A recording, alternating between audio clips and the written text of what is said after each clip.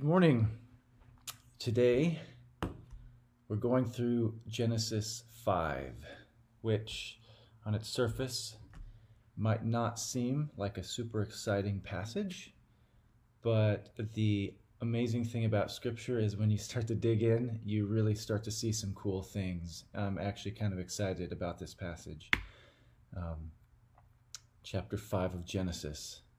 Adam's descendants to Noah. Let's pray before we get started. Heavenly Father, God, we love you. We're so thankful for this last weekend where we were able to celebrate your Son risen from the grave, changing everything, God.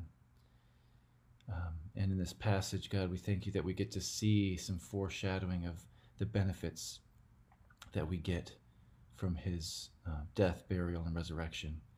Please be with us as we dig into your word. We can't hope to understand this without you and your Holy Spirit illuminating this text to us. We pray in Christ's name. Amen. Okay, so let's get started here. We've got Genesis 5. This is the book of generations of Adam. When God created man, he made him in the likeness of God.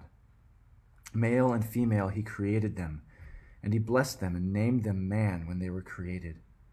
When Adam had lived 130 years, he fathered a son in his own likeness, after his image, and named him Seth. And the days of Adam after he fathered Seth were 800 years, and he had other sons and daughters. Thus all the days that Adam lived were 930 years. And he died. When Seth had lived 105 years, he fathered Enosh. Seth lived after he fathered Enosh 807 years and had other sons and daughters. Thus all the days of Seth were 912 years, and he died. When Enosh had lived 90 years, he fathered Kenan. Enosh lived after he fathered Kenan 815 years and had other sons and daughters. Thus all the days of Enosh were 905 years, and he died. When Kenan had lived 70 years, he fathered Mahalalel. Kenan lived after he fathered Mahalalel 840 years, and had other sons and daughters. Thus all the days of Kenan were 910 years, and he died. When Mahalalel had lived 65 years, he fathered Jared. Mahalalel lived after he fathered Jared 830 years, and had other sons and daughters. Thus all the days of Mahalalel were 895 years, and he died. When Jared had lived 162 years, he fathered Enoch. Jared lived after he fathered Enoch 800 years, and had other sons and daughters. Thus all the days of Jared were 962 years, and he died. When Enoch had lived 65 years, he fathered Methuselah. Enoch walked with God after he fathered Methuselah 300 years, and had other sons and daughters. Thus all the days of Enoch were 365 years. Enoch walked with God, and he was not, for God took him. When Methuselah had lived 187 years, he fathered Lamech. Methuselah lived after he fathered Lamech 782 years, and had other sons and daughters. Thus all the days of Methuselah were 969 years, and he died. When Lamech had lived 182 years, he fathered a son, and called his name Noah, saying, Out of the ground that the Lord has cursed, this one shall bring us relief from our work, and from the painful toil of our hands. Lamech lived after he fathered Noah 595 years, and had other sons and daughters. Thus all the days of Lamech were 777 years, and he died. After Noah was 500 years old, Noah fathered Shem, Ham, and Japheth. Okay, so what can we observe in this text? Like I said up front, it's a text that on its surface seems it's just a genealogy. Sometimes genealogies seem a little bit dry, right? But there's some things that we definitely see here. So first of all, I notice Right off the bat, it says that God made Adam in his likeness. He was made in the likeness of God. And then it immediately goes on to say that he made male and female, created them. So in his likeness, male and female are created, I think. He blessed them with the name of man. And then it says that Adam fathered a son in his likeness. Then it goes on and says about many people that they lived, had other sons and daughters, and they died. And it's tying generation to generation to generation. That they live, have children, and die. There's one unique example that we observe, Enoch. He was unique in this genealogy, that he walked with God and was not. The implication that he did not die. So some basic, easy observations here. And what can we draw from these observations? So what do we take away? Passages like this, I think, they remind us that the Bible is not fairy tales. This is actually historical. They're tying generation to generation. And these are generations that people would have been able to trace back. It's important. Trace back all the way to Adam being made in the likeness of God. It ties the present to the past. And when we can tie the present to the past, all the way back to Adam, who was made in the likeness of God, we are reminded that we are image bearers of God. All of us, tied all the way back to Adam, are image bearers of God. And that's amazing. It gives every single person on this planet an inherent value because we bear God's image. From the womb to the grave, we bear God's image, and we have an incredible value just because of that. However, it also reminds us in that it says, died, died, died. It's the overwhelming theme of this passage is that everyone died. Everyone stopped living, right? With one exception. Everyone dies. We are all also tied to the curse. We all die. We bear the curse. We're all tied to Adam that way as well. And then the exception being Enoch, which is an important exception. He walked with God and was not, for God took him. There are a lot of kind of cool implications you can think of with this. I mean, for the writer to know this, it means that he probably, I think, was taken in front of people.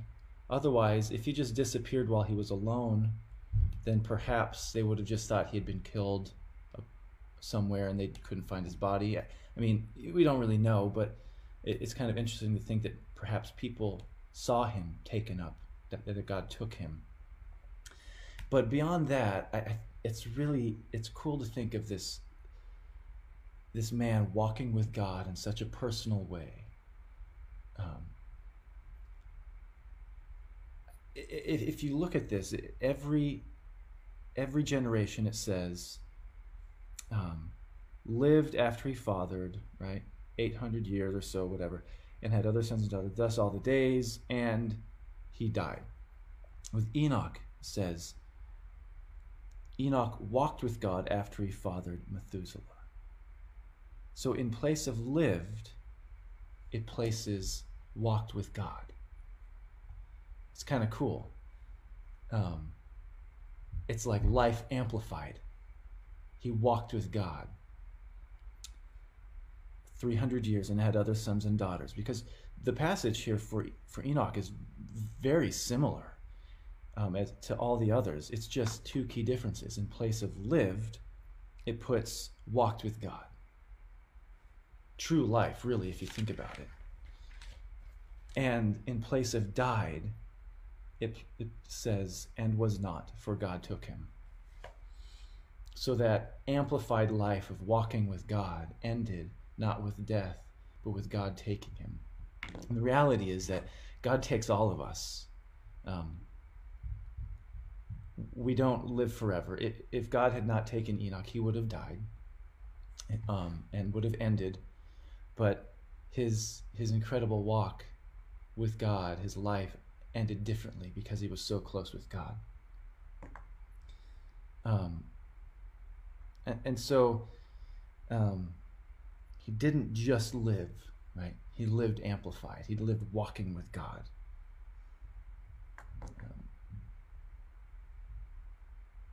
Spurgeon has this really cool quote.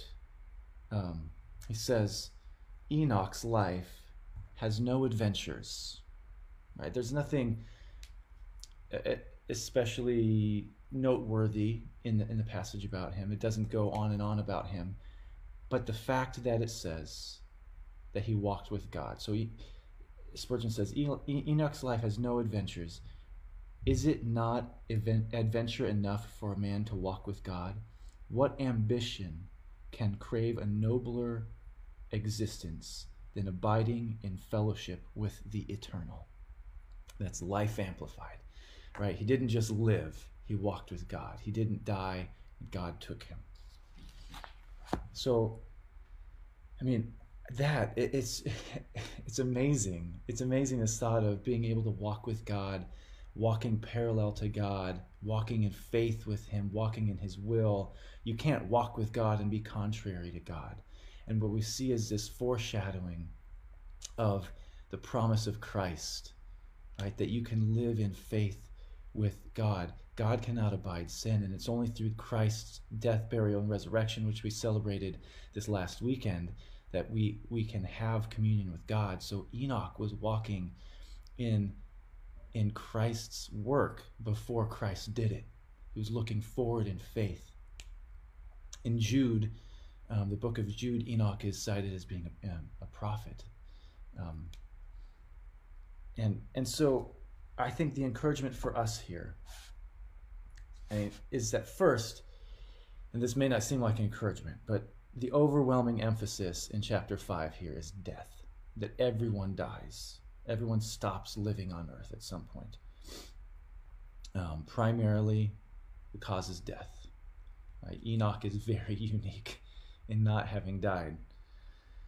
But I think the lesson here is that if we walk in God's will, if we walk with God, our walks with him become deeper, and he becomes more familiar to us. We'll walk further and further with him. Okay, we'll range further from our earthly homes.